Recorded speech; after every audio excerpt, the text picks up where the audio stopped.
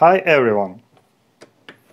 Today I'm doing an interesting quick test of the tripping characteristics.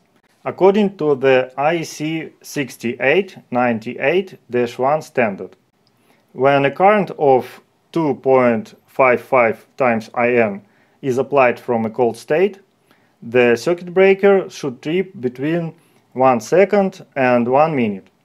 On the test bench, Hager, Schneider Electric and Chint.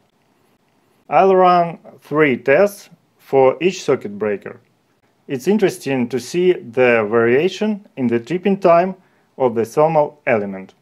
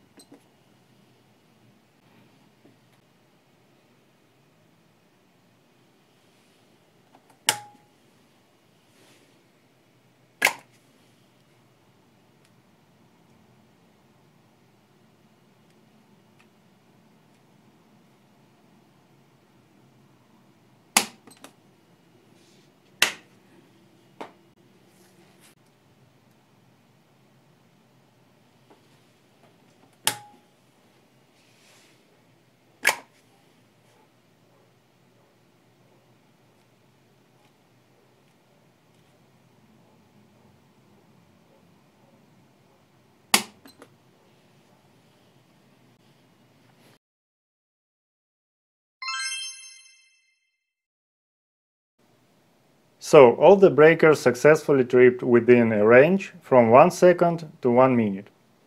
Each breaker tripped in approximately 10 seconds. What impressed me was the deviation in the test, within 1 second.